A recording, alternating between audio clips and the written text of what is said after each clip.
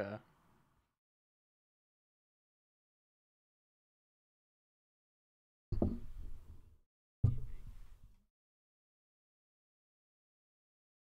And I'm Ben.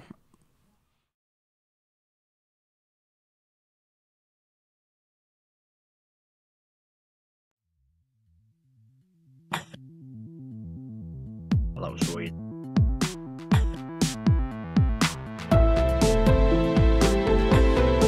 Yeah, that's 16.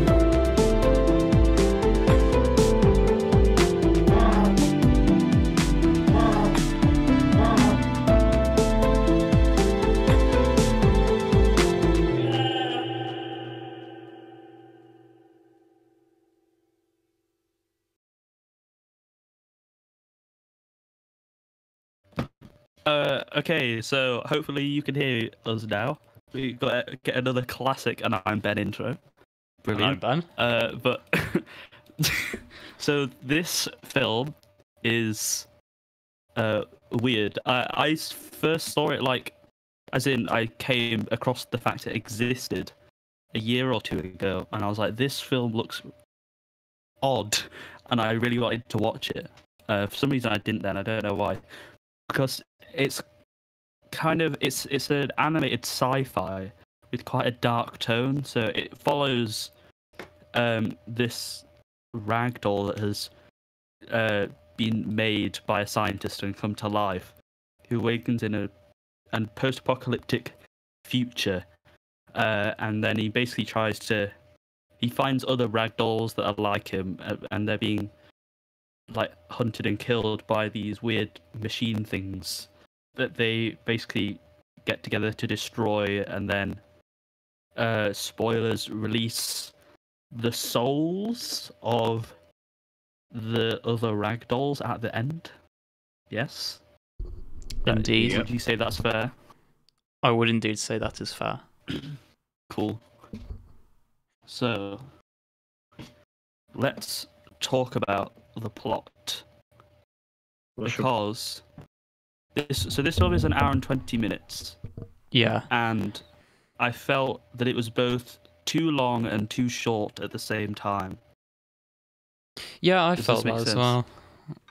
It was... So, I mean, to be fair, it might have had something to do with the fact I was watching it on 1.5 times speed, but...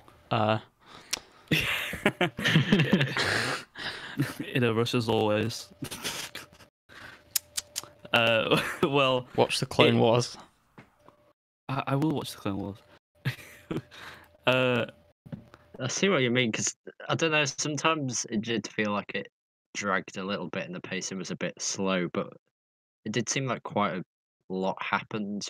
Yeah, But it at felt... the same time, they were all sort of just encounters against different creatures, and it did feel like it repeated itself quite a bit.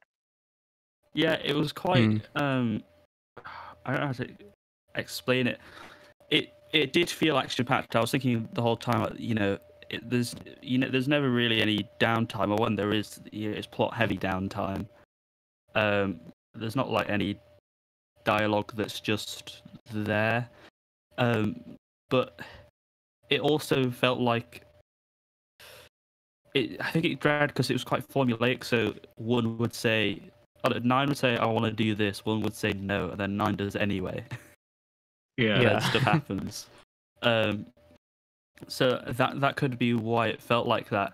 But also, even though the plot was kind of, it felt too short as well, because not that much was explored. Because basically, because I really like the tone and the setting, well, more the setting, I guess, so much. Like, just the dark, grimy, kind of steampunk animated style. Like, there's a lot to look at in this film. You know, even though I guess you could say the resolution maybe isn't great, that kind of works with it. Like, visually, I would say it's amazing. Just like the green for the souls, and the like mechanical stuff with the weird spindly legs. I really liked the look of it. And there was like one shot in particular. I remember like one sitting in front of the exploding factory, or it had exploded. That was a really cool shot. I liked that one. I also think I don't- it did quite a good job of world building and making it like an immersive atmosphere, but also like presenting it from obviously these characters who are quite naive and clueless about the situation. But then, I mean, I'm sure we'll come on to it, but it's quite an interesting idea how like the fall of mankind was their own problem, and it was like self-perpetuating with like building the robots and things. Yeah, it's definitely seems to be kind of like a metaphor for atomic power. So you Yeah. can see the scientist as being Albert Einstein, and he creates what could be this great method for power, but ends up being used as a massively destructive bomb. So in this, it's the same kind of vein where the scientist said he wanted to create a machine that could create other machines, but there's a Skynet situation, and the machines turn on the humans and start destroying them all. And then in a last-ditch attempt, the scientist puts his soul into these little ragdolls that he creates. So I did like that, even though I guess it's fairly standard, because the time period, even though it's like people sort of just call it a future, like post-apocalyptic future, it's more 30s, 40s era. Yeah. Which makes it really, gives it that cool steampunk aesthetic and everything.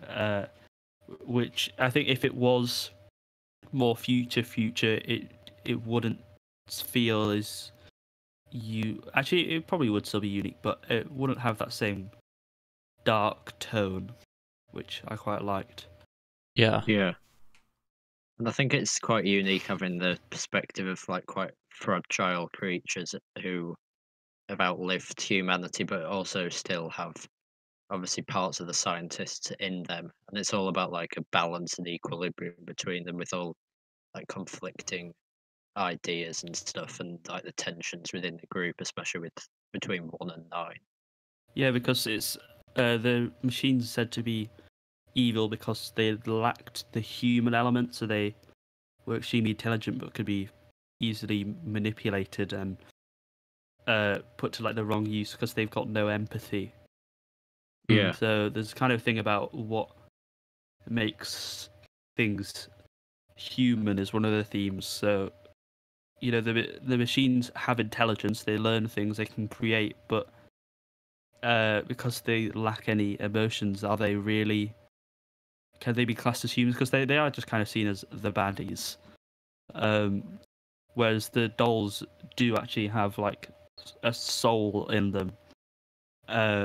So you can see that they all show empathy. Even number one, he's a bit annoying, but Yeah. Yeah. Do you think we should briefly mention how this was based on like a short that came out in 2005, Yeah. which we So watched beforehand? Shane Of Acker, two I of think, us. yeah, he has made.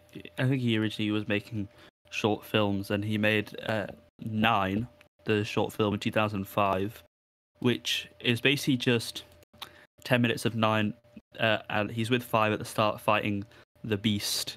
5 gets killed, and then 9 also goes against the beast, gets the weird little circle thing with all the souls, and then releases the souls. So that's the plot of the short film, and you can kind of see why. I think the fact it's from that short film, it was Oscar nominated and stuff, which I assume is why they made the film. But it also has no dialogue, so it's quite universal in its appeal. But because it's based on that short film, you can see why it felt too long and too short at the same time, because it felt too long because it was making a 10-minute short an hour and 20 minutes, and it felt too short because it was based on this short film, which obviously doesn't have much time to explore ideas. It could have done stuff, but it kind of didn't want to stray too far from the short, I think. So they just didn't expand much on it. Like this the world felt so in depth, and there were so many creative things, like the 3 and 4 cataloging everything, and they've got like a book which has threads in it that lead to other objects, like an archive or something. You know, they're cool characters, and the 7, the kind of like warrior figure. There's a lot of interesting things, but they don't look into them, or like the themes of obviously the war bringing on the destruction of all life isn't really explored. It feels kind of hollow, I guess. Yeah, I think the short was able to do a lot of the things that the whole film did just as well, despite obviously no dialogue and a limited length. But obviously, well, one thing that we mentioned as well was like the use of music in the short seemed to be a lot more memorable and a lot more uh a lot more fitting with the environment than it was in the actual film. Yeah, so the short has like quite industrial, gritty, drum loops, and that kind of sound like distorted drum loops, and it sounds quite like impactful. But then in the film, they went for just a bog standard orchestral score. And I remember when I was watching the film and it was just this orchestral score, I was like, it could have been so cool with like a weird steampunk kind of set vibe music. It could have done a lot, like maybe even 9 Inch Nails kind of stuff. I think it would have just brought it up to a whole new level. What did you think of the music, Ben, at 1.5 times speed? I mean, well, obviously, if you play at 1.5 times speed, it gets a bit distorted. But I don't know. It was all right. I didn't really notice it. I guess I kind of agree. I don't think it was. It could have gone for a different sort of vibe and fit a bit better. It just seemed to be sort of the generic orchestral score you get with a lot of films. That just it serves its purpose, but it doesn't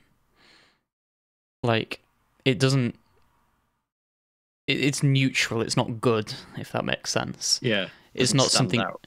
Yeah. It doesn't stand out from the crowd. It doesn't. It's not one of the good points of the film. Equally, it's not a bad point, but it's just not very creative. I don't think. I haven't actually seen the short film yet because I'm very prepared like that. But yeah, I'd love to see that and see how the music differed. One thing that I think is a shame, though, is that Shane Acker hasn't actually done any writing or directing since. He's just done visual effects. And it's quite... He did direct a short in 2010 called Plus Minus, but it seems very... it's not very well known. Yeah. And that's kind of a shame because he is quite a unique style, and I would like to have seen more as he developed, and if he learned about fleshing out stories, or if he delved into kind of this sci-fi genre. It doesn't. Yeah, there's definitely a lot of potential, but I wonder if this was like his vision that he wanted to pursue, and that's why he followed up with a film in the 9th of the 9th, 2009. It was the short definitely looked like a labor of love type thing, and I don't know if because 9, it just obviously in the sci-fi genre you can do quite a lot with in-depth themes, which it has hints of, but it doesn't fully go for. Sci-fi can be quite contemplative, and yeah. I mean, just on the music side, there was that scene where they like found the record player, and that was quite a cathartic moment. But and like obviously, I think it played somewhere over the rainbow then. But I think Tom mentioned before we started that he like felt that was going to be the end of the film, but then it sort of dragged on for another 20 minutes or so, and it just seemed like to me it was just repeating a lot of the what we'd already seen with like the Yeah. monsters and whatever. The only really new revelation was the fact that the souls could be released. Yeah, Apart from that, because I guess I liked as Tom died. I think so. Yes. I liked the idea of having the scientist's soul be put into each of the ragdolls, and they getting trapped in the machine, and you can only set them free once you've taken back the amulets. But I don't know, like you could have had that revelation a bit earlier. I feel it was what, an hour and 20 minutes. I don't think the extra 20 minutes was necessarily needed. It was all it was No. was just finding out that the scientist did this, and then going to rescue the souls, and then the souls get rescued, and that's it. I actually said that to Ollie before the episode. Yeah, I Yeah. just mentioned that. Oh, yeah. I thought it was either end with them, like the happy ending, or that then they'd just be killed by the machine at the end. Yeah. When I saw that. Which a But, lot of them actually do, but yeah. And then I thought that they'd put the bodies, or put the souls like back in the bodies, but they kind of like they release them, and then it starts raining, and it's suggested that they're going to make new life forms. Yeah, Yeah. I quite liked that ending, but could you not have had that 20 minutes earlier? You know? Yeah. well, I guess it's sort of like Nine as this newcomer to the group is driven by like optimism, especially when he encounters two, and that's sort of what's that. To me, that's what that represents at the end: the optimism that they can have a brighter future, even though the whole world's ended pretty much. Yeah. Mm. And there's also a lot about questioning. I guess maybe authority. No, not really authority. It was just saying like, do ask questions about like why we are here. It was almost encouraging philosophical thinking. Yeah. Yeah. Which is why it felt like it was more of an adult thing, but also the rest of the dialogue was really simple and kind of like tried to be made for kids. Yeah, Even though that's... there's the dead bodies. Should we move on to that then? Like what? Okay, because Yeah. I don't didn't. really Sorry, know I cut what out it was while meant to talking be. about that. I cut out while I don't know what I cut out, so I didn't know if I said anything about that. So yeah, the tone seems to be. It feels like the creator wanted to make it kind of a dark animated sci-fi for adults, but maybe some higher ups made him make it suitable for kids as well, because it felt like it could have been quite a lot darker, but also gone into some more in-depth ideas. But the dialogue's quite simple. You know, it's really just them talking about what they're going to do next. Yeah. And there's like some weird moments that seem to be for kids, like when 8 gets a magnet above his head. Yeah, but it's not for kids. It's a That's little not. bit- That's probably a drugs reference. But yeah, I only had two really main criticisms about the film, and one of them is the fact that it was kind of skating the line between more mature themes and like a kids movie, because it could have gone either way. Like, and I'm sure a lot of kids would enjoy this and stuff, but it's rated a 12A, and I'm assuming that a lot of that's to do with like not necessarily the violence, although maybe to a degree it's a bit more than you get in your traditional PG, but probably more just the dead bodies and stuff, like the character. I don't think this would be suitable for kids, to be honest. Or Yeah, smaller kids. Because in PGs and Too stuff, dark. Yeah. yeah, Yeah. it was very dark. you have some you characters die and stuff, but this was very, very outright that they're dead and their souls are trapped, and all of the humans and robots have gone to war and they've completely annihilated each other apart from this machine. And that's kind of a very dark thought to think about, and probably not a good one for kids to mull over. Yeah, it must be some kind of like higher ups or something. I don't know. It just annoyed me. I mean, in the IMDb Parents Guide, frightening and intense scenes are severe, which is higher than the ones for Slender Man.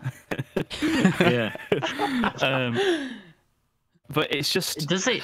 Do you know, like that parents' guide? Is that like relative to the rating? Like that's severe in terms of it being No, a 12? it's- Or I don't if that was in know. an 8, it's if just it was what in an people. 18, that would still be severe. I mean, I guess I've it's no subjective idea. as to who actually writes it, to be fair. Yeah. Yeah. There's quite high stakes though throughout, I'd say, and it just. But they just keep it for kids. Like, it's quite dark. Obviously, the soul's being trapped and then constantly being chased by these dark, ominous, monstrous machines, which would also be probably terrifying for kids. Yeah, and the scenes where the ragdolls are being held up and the souls are literally being sucked out of them, and then they go limp and Yeah. lifeless afterwards. I could see that would be quite scary for younger kids. We just don't really get many post-apocalyptic films for kids in general. Like, it Yeah. doesn't really seem to. But at the same time, I think it's quite interesting that it's got that, like sort of facade that it's going to be all, that it's going to be kid friendly, and it's a film like that. But in reality, it's quite a lot. It's quite depressing and dark. But at the same time, it's still quite optimistic, as I said at the end. Yeah. But at the same time, I think that might turn some people away from it because either they're kids and it's not appropriate for them, or they think it's a kids' film and then it's unappealing. But in reality, it's not really either. It's sort of like a grey area between a kids' film and an adult one. Yeah, and I guess this kind of sort of But it's leads kind on of the to annoying grey area. yeah. This kind of sort of leads on to one of my other criticisms, which was the fact that the characters were all pretty much caricatures. Like they weren't like you kind of you enjoyed and you empathized with Nine a lot, but all of these characters you've seen before. So you know the Yeah. optimistic, slightly naive protagonist who makes everything right in the end, the older, more pessimistic leader who knows a secret but keeps it from people, the plucky, strong female character, I guess the comedy relief with 8, who's the big buff character who doesn't talk much, is a bit dumb and gets killed off. You know, you've seen all of these people, all of these characters in other films before, so it's not really that stimulating. It's not much to really think about when it comes to characters, because you know, think of Yeah. any other animated film and you could probably transfer like at least a few of these characters directly over to the ones in that film, you know. Which is why also it felt like it should have been longer, because you would have grown to know these characters more. Like there's so many that even though they kind of are like archetypes and stuff, there's a lot of interesting ideas. Like 3 and 4 being the kind of like they never speak and their eyes seem to be able to take photos and they like catalog everything, and they've got a big book which is a kind of an encyclopedia with strings that attach to all these other items, and that's a cool idea.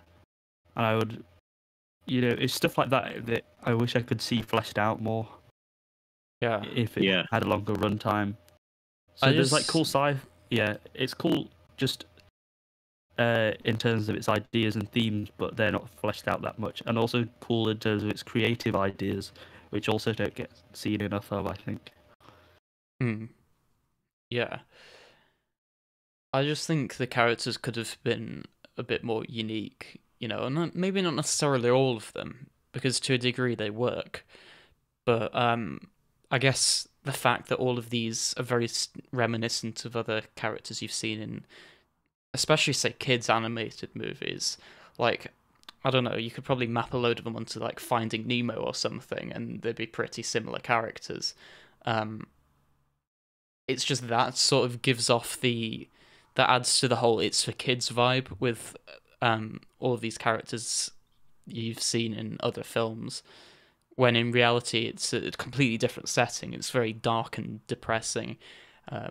Humanity's pretty much been annihilated by its own creation, and all of these characters end up dying, and their souls get trapped. That's a very different situation to, say, Finding Nemo, but the characters are still the same, so that just sort of further adds to the impression that it's for kids and stuff, Yeah. Yeah, it's just annoying. Like, I'm just thinking back on all the stuff that it has, and could have been so much more. Because I loved so much about it, the setting and the tone and stuff. But I just, I'm trying to think of some constructive criticism. What would I have done instead with the characters? I guess. Well, I quite like the idea that they each one had obviously the number on the back, so they were identifiable in that way. So I see what you mean about them being caricatures in a way, but I think you can still tell them apart. Like, they don't blend into each other, which is I think that's sort of representative of the fact that they're meant to embody this scientist's soul that he's passed on. Yeah, and all of them different parts of it, I guess. But yeah. So I don't really. It'd be quite difficult to not make them archetypes of things you've seen before in kids' films, but I know that's not very constructive. Yeah. Yeah, stuff I would have done differently just in general would probably be make the soundtrack kind of more electronic drum driven. I think that'd be cool. And then I think for the characters, you can kind of, if it had a bit more, because we said there's a lot of action set pieces, but they're kind of samey. Even though the monster designs and stuff are really cool, maybe you could have more downtime with the characters and learn about the kind of, I don't know, if they want anything, because they're not like humans, and do they have any aspirations, say, because you only really get to see them try to survive, and that's it really. So it could be interesting to see if they do have kind of hopes, or if they are just depressed in this post-apocalyptic world, and because there's stuff like 5, what his he really looks up to 2, but his kind of thing isn't inventing as much as it was for 2 and 9. He seems to kind of enjoy using the inventions, and he's seen as the observer at the top of the tower. I think again it's just exploring the themes and ideas of it a bit more. Yeah. Something that I quite liked in terms of the characters, which is definitely to do with the fact that it was originally this short film, is that because obviously in that, as we mentioned, there is no dialogue, and obviously there is at the start, 9 can't speak at the start because he doesn't have his voice box, but and obviously you couldn't continue that throughout the whole film. But I quite liked the fact that it was quite reliant on the body language and the facial expressions of the characters. So quite a lot of the time, especially in the action scenes, you got quite a close look at when we're remaining night, sort of see his reactions to this environment, which I found quite compelling. Yeah. I'm trying to think of other things to say. Do you think it has any kind of... I've not seen this anywhere, but I couldn't tell if it was kind of had a bit of an anti-religion theme.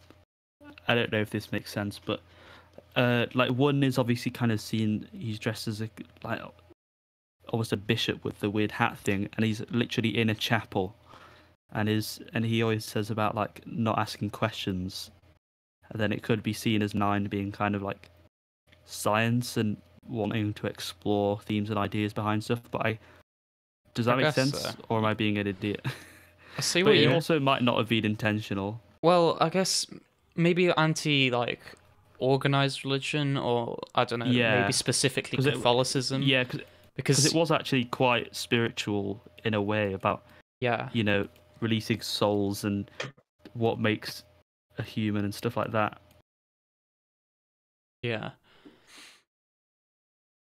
Which So I think was good because they were able to explore humanity despite you didn't really.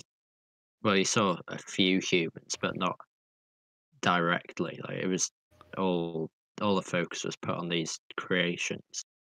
yeah, which I did really like, and I liked seeing the kind of like history of what happened because it was kind of, it was almost like Bioshock Infinite. I don't know if you've played that, but in the black and white, like old wartimey apocalypse stuff.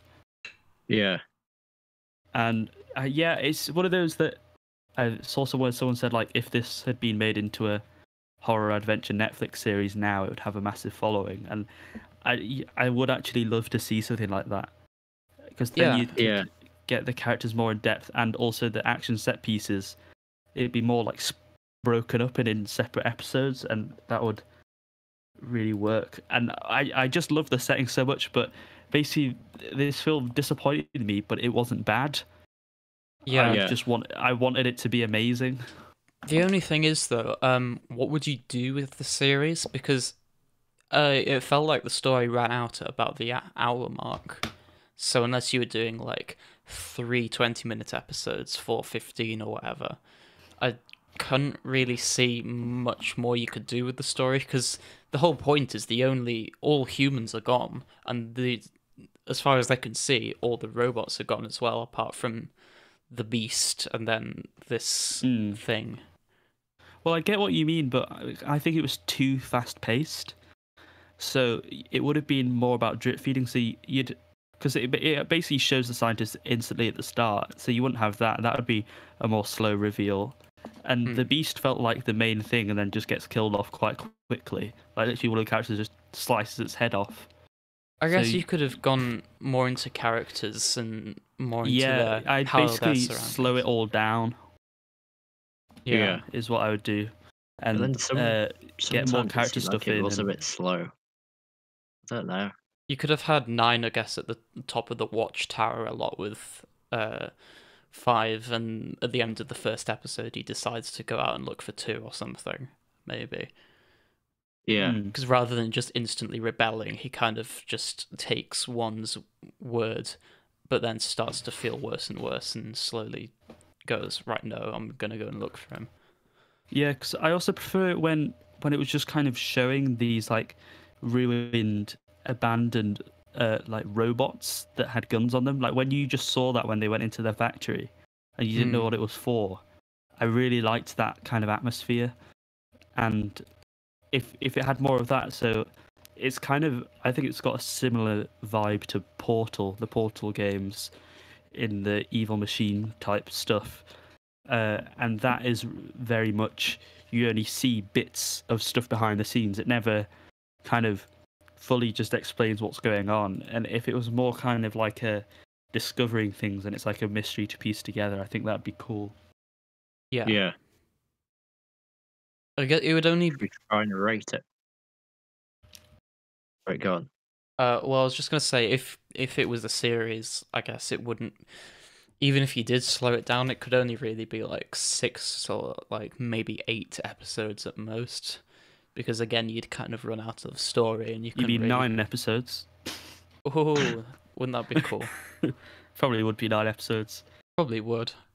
But you couldn't really do a season 2 unless you slowed it down to 0.25 times speed. Well, you can always think of more story afterwards. It's just I can't really think of much else you could do with the setting. Once you've defeated the robots, what do you do? More robots? Yeah. And well, unless you find some 'cause humans, maybe, I don't know. That could be a thing. I think, I don't know. It's just if they didn't try and make it PG-13 or 12A, which it is, then they could maybe explore things a bit more, Hmm. and I'd like to see that. Yeah. Cool. I just want to mention that this is produced by Tim Burton, so I don't think he had anything to do with the original short, but it kind of makes sense of the dark fantasy sci-fi setting. I can see why Tim Burton would want to attach himself to this film. Yeah, it's very Yeah. much in the style of his other movies. Groovy. Oh, we didn't actually really say that about the animation, but Oh the yeah, animation was really good. Yeah, I was. Yeah. I'm not gonna say blown away because it wasn't like the best I've ever seen, but it was incredibly good. Like from the start, like the first few shots of the scientist assembling the doll and the doll coming to life. I love the movement of it. I love the design. You know, I felt really compelled, not sort of like, you know, with like the zip and everything. I like that on all of them. Yeah. I don't know. It was just cool. I enjoyed it. Yeah. It was good. It was indeed. Go on then, we'll rate it. Cool. Well, I've now updated the website, and Ollie has updated the every rating in order page because he's a groovy fella like that. So, if you go onto our website, entertainmentofexcellence.weebly.com, you can look at this list with us. Well, I mean, we were a bit naughty beforehand. We were sort of thinking of what we were going to give it. Ooh, and Yeah, me and Ollie were deciding. disgusting. Yeah. I was busy watching at 1.5 times speed to catch up with you. I think for me, it definitely did have a lot of standout moments. It was unique in the themes it explored in a different way to what you usually see. And as you said, like the animation was amazing. But it definitely did have some flaws, and I think the main one was probably you didn't really know what it was. Like, is it a kids' film or is it not? It did seem like some points were quite fast paced and were quite slow. But I don't really know how he'd improve it. So I'd probably give it a 6.9. I'm going to Cool. agree with Ollie on that because when I saw it, I was really hyped and I was like, this could be amazing. And then it was just kind of like pretty good.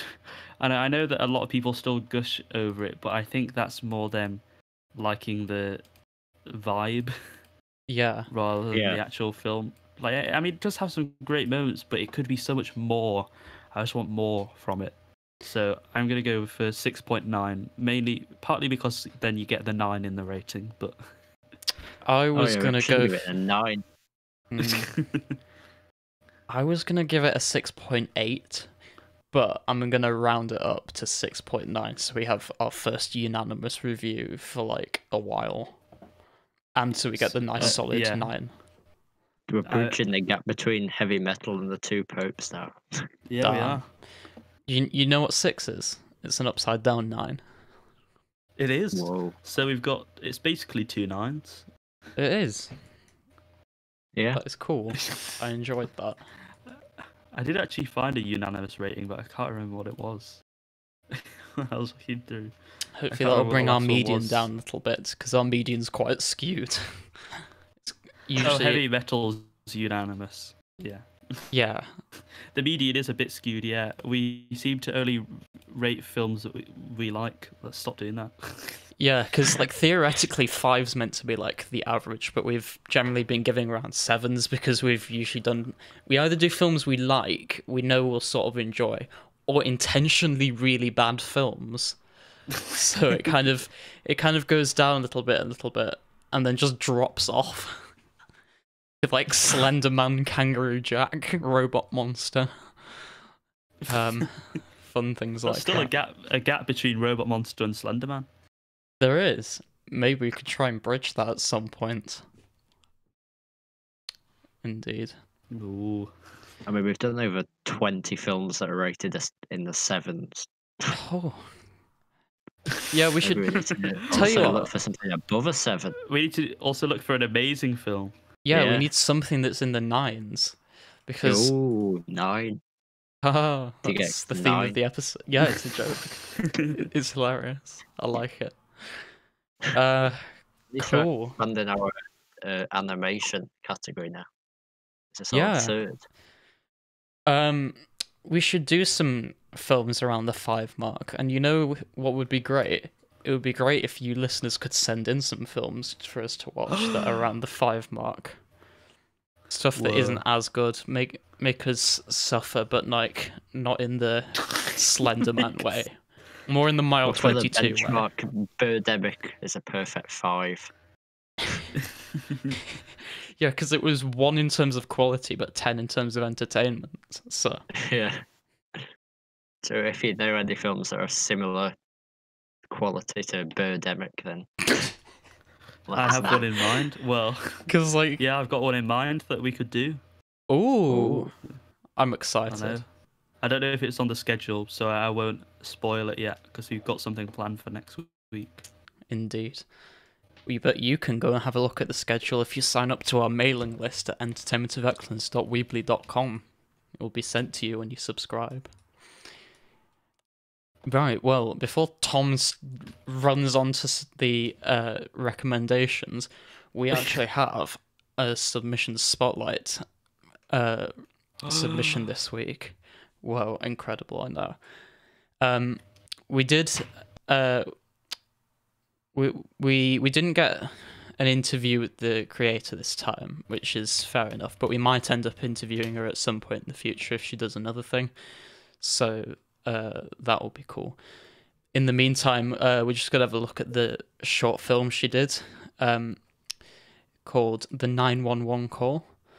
When we say short film, it's incredibly short. Yeah. It's a whole 1 minute 32 seconds. Have you two seen it? Yeah. Yeah. Yeah. So I guess we could just go right into it then. Just what stuff did you like? You can play it on air if you want, or not? Yeah, sure. I'll sort that out while you just give your overview and stuff.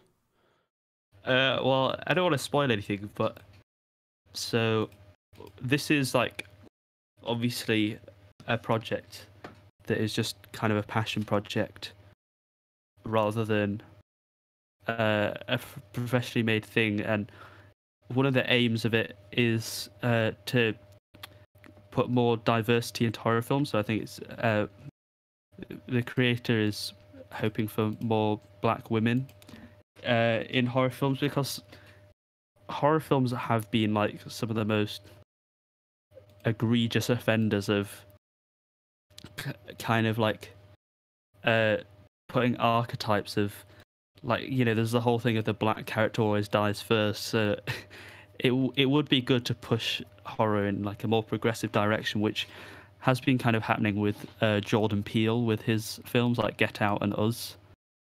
And I think it is. So it's a, you know, it's a good aim because it helps people have more representation and characters that they can identify with, which is quite an important thing, because sometimes you can just kind of feel alone if you're not represented on screen. So that's like one of the aims of this short film, or microfilm. Cool. So Ben, you mentioned that it kind of has like a 2-sentence horror vibe. Yeah. 2-sentence horror. And yeah, I'd agree. So it's quite limited. I always find it interesting when people do projects that have like really strict limits on, because that can really increase creativity of you know, when you're making something. So I know a lot of music producers do it as well. It can just get these like really interesting ideas, and obviously as a horror it's quite difficult to do much in a minute and a half for the scares. So having the eerie kind of like, quick twist is, I think it's pretty good for a minute and a half. Yeah, it's very difficult to have a twist and like a horror aspect in that length of time. So if you take out like the credits and stuff, it's probably less than a minute. yeah. Yeah. And I as I said, I really enjoyed the fact it was pretty much all made on an iPhone as well. So it proves that, you don't need fancy technology and a huge budget to create a good film. Like, obviously if she was going for something a bit longer, maybe like a cool camera or something could have helped. But for what it is, it's really good. It's a really good, well spent 1 minute 32 seconds. Yeah. It does well of doing like it's always got like a Kubrick influence with the slow zoom on the picture at the start and the dripping tap. Yeah, so I it does well enjoyed of that. building the tension that way. Like it's like the end of The Shining, that the photo thing. And I'm always a fan of the dripping tap shots that seem to appear in films. But you also get to see her like walk in through the mirror. Yeah. So like a lot of stuff like that is just getting creativity into just like 1 minute is great, and having that tension, it is cool and it's promising. So I'll be looking out for if they do any more short films. Yeah. The only slight constructive criticism I would have of the film is for the scene in the bathroom where she's on the 911 call. Maybe she could have benefited from a mic that isn't on the camera, because it was quite echoey and like it wasn't bad. It was you could definitely discern what she was saying and it was quite clear, but maybe another mic could have helped. But obviously, given it was made using a camera and edited on a phone, that might not have been possible for what it was. Yeah. But apart from that, and I think making it on like just an iPhone 7 and stuff like that, it's a great way to show people that if you want to make a film, just go out and make something. Yeah, definitely. That anyone could. If you've got an idea, just shoot it, get it down on paper. Yeah. Do a few shots and put it together, and we can talk from past experience of making films. Yeah. Oh yeah, you two have made some hits like the Hunger Games spin-off, which I hear was received about as well as Solo, a Star Wars story. What did we film that on? Was that on a phone? No, it was on a tiny camera. It was only 720p as well. So, yeah. Sorry, I thought that was the cost of the. No, like I was like £7.20 for a camera. That's pretty. £7.20p. Oh. No, it's more like £5. Anyway, just one last thing. The whole thing about if you want to make a movie, go out and do it. This film was nominated for 4 different festival and nominations, awards and stuff. So according to the YouTube description, it was nominated for the Atlanta Horror Film Festival. It was part of the official selection. The Alt-FF, I feel I've probably pronounced that wrong. Alternative. No, it's Alternative Film Festival, so yeah, Alt-FF. Yeah, Alt-FF, Alternative Film Festival. It was a semi-finalist and nominated for the Best Writer Award. I could see that, actually. It was good writing for 1 minute 32 film. Cult Critic Movie Awards, which was a finalist for, and was part of the official selection of the Direct Monthly Online Film Festival. So if the creator of this can just make this with a camera, a phone, and edit mostly on a phone and get nominated for 4 awards, then, there's no excuse why you can't do it. Just get it out there, put it on YouTube. And, yeah. Do it. Yeah, do it. I've just realised we haven't actually referred to her by name. I don't. I feel like I'm gonna pronounce it wrong. Is it Gioia Jiles? I think. I could be wrong. If you're listening and I've pronounced that wrong, I apologize. Should have probably looked this up beforehand. But we'll leave a link in the description. Go check her out and follow her and see what stuff she's putting out in the future. Yeah. So yeah, thank you very much for submitting this. It's our first submission spotlight in quite a while. Yeah. Hopefully we will have some more in the future. We do have one other one in the works, which could end up being quite interesting. But if you are a creator of any kind of entertainment, if it's a short film like this, or some music, or another podcast, and you want us to have a look at you, or a YouTube channel or whatever, just send it in via the entertainmentofexcellence.weebly.com website, or find us on Instagram and Twitter at EOV Podcast. Haven't been posting there very much lately, unfortunately, but we'll see if we can get back to that. But we are active on it. You can just email us or DM us, and we'll get back to you. And we'd love to have you on to discuss it. Unfortunately, it wasn't the right circumstances for an interview on this film. But we'd love to talk to you directly and ask a couple questions and give you feedback to your face. And we don't have to do that live. We can have a pre-recorded segment. So that would be cool. Yeah. Yeah. Is it time for recommendations? Ooh, it might be. It is. Okay, so I've got two, as usual. I've got to get back up because there was a time where I only had one, which is just disappointing. So I finished watching Swamp Thing recently, the DC series, and it's pretty good. I would say it's pretty decent. Like as a horror, it's more just like a horror series, but horror fantasy maybe, because obviously it's DC, so it's still comic book elements, but it's Alan Moore, so fairly dark.